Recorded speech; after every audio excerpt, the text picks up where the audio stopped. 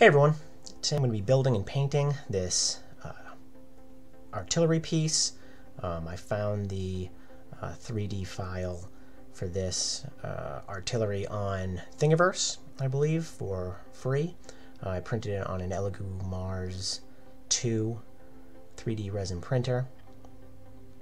The CA glue here is pretty much the only glue I use for these resin parts. Really make sure they adhere. And you really want to test fit everything before. Some of these parts can definitely warp in the curing process, and you want to make sure they fit before you start gluing them with, especially with the CA glue.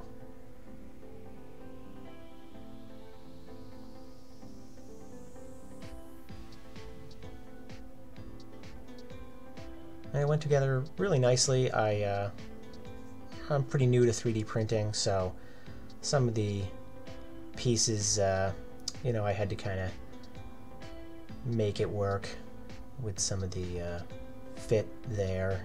You can see I'm missing some of the attachment points, but it really did go together very smoothly. The print itself was great. Any imperfections you see are my lack of ability on the 3D printer.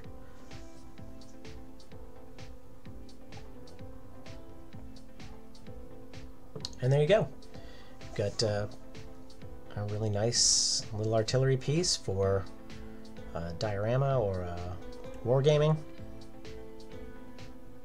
And I'm really happy with it.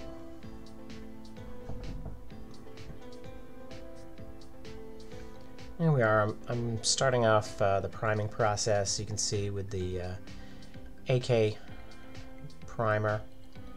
I haven't really found a primer that I'm really happy with. I'm trying a few right now. You can see with these resin prints, the color really absorbs into the resin. I might try sealing them at some point, but the results I think are fine.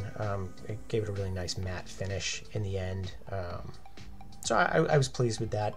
I don't know that it's that necessary, but here I'm just basically just going through the different olive drab paints. You can see there, start with the darker coats and work my way up to lighter and lighter, and kind of picking out all the details there that I think would catch a little bit more light. The middle parts of the barrel and the top of the shield there, and gradually just use lighter and lighter paints in the airbrush to kind of pull those details out. And this is the base coat here, so I think I missed that tread,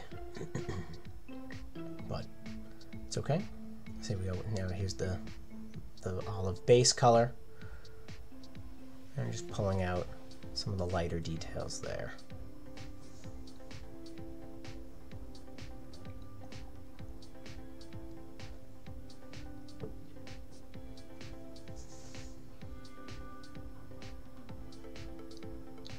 The lightest color, pull out all those highlights.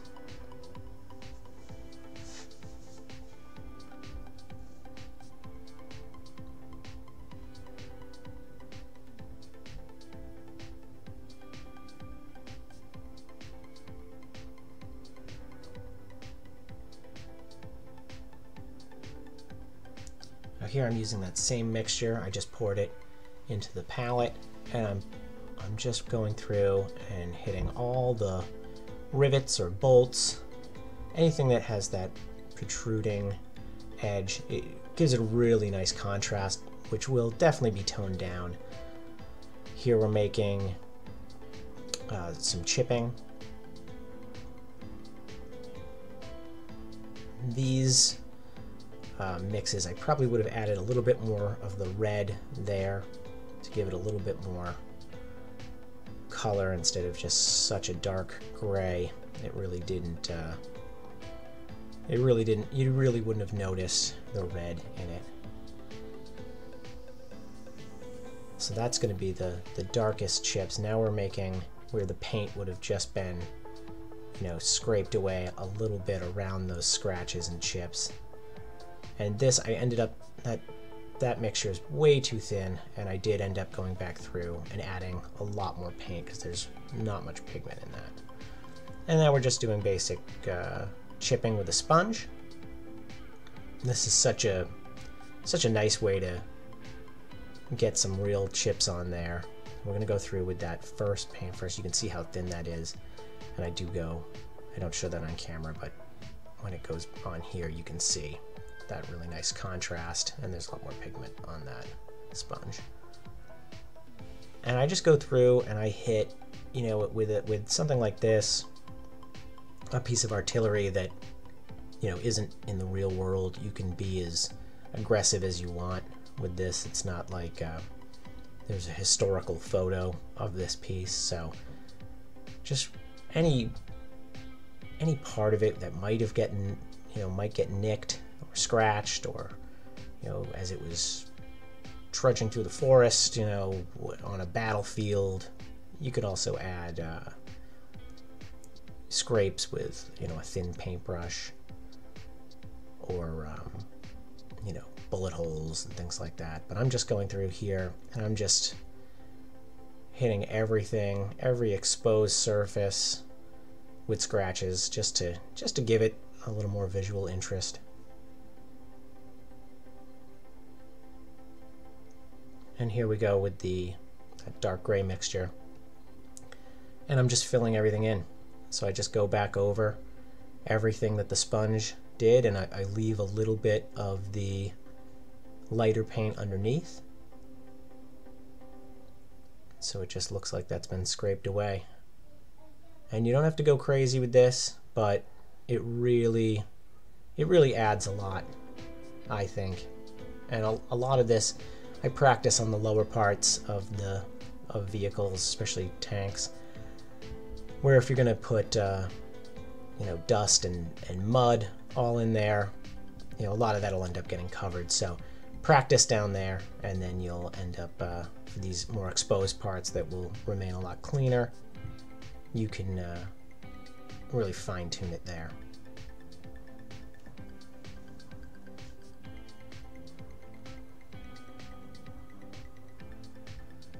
On here, I'm just I've applied some decals. These are just standard Imperial Guard decals that I found in the bits bin. I just put it on there to tell a little bit more of the story.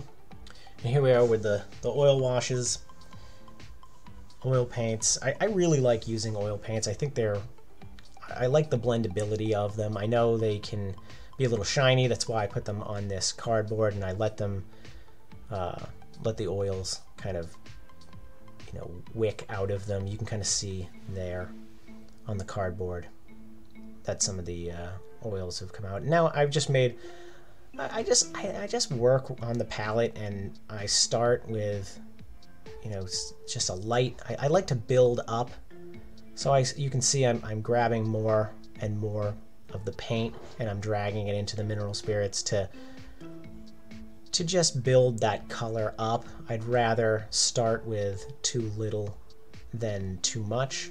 But oil paints, again, are so forgiving. You could really drench it and then go back in there with a clean brush and pull a lot of that pigment off the parts where you don't want it. But I just think this gives it a lot of depth here. Again, especially, I'm not trying to match a specific color. It's okay if it darkens it a little bit. And you could always go back in. You can see all the other colors I have there. You could go back through and pull some of that green back out if you thought it was too dark. But I liked the final result of this. And you can see here, now I'm going back through and I am cleaning up a lot of that. And that's just a clean brush. Just as it dries, I like to let it sit there for a little bit and then kind of pull off the areas where I don't want it pooling. And you can go through this process a few times with lesser colors and build it up over time. Here I'm just adding some contrast to the treads. I like this giving it a rusty look. And that's the end goal here. And I start with this light gray, and I'm going to blend that in. You'll see we kind of just go through. It doesn't really, you don't have to do it in the middle like that, but I like having the dark areas around the tread where they meet each other. So I try and pull out the center details here. And you can see now I'm just kind of stippling. You can see the difference there between the left side that's already been done and the right side that I'm working on. And just one final clean brush just to really blend that in, just so it's not so harsh. And then we just go back over it with this wash, and you can see I darken it up a lot more here, so there's a lot more pigment in that. And I just throw it on there, and you can see it gives this really nice look to the treads that look kind of rusty and grimy. And again, this particular model is going to be in a lot of mud, so I just wanted the areas that you would see to have some visual pop and just not look like the rest of it. And you can see there, I'm very happy with that result.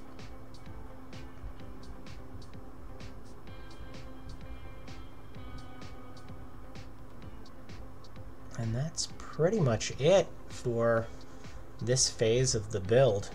I was really happy with how this ended up, and in the next video it's going to be in a diorama, and it's going to be covered in mud. So we'll do weathering and mud effects in the next video. Thank you so much for watching.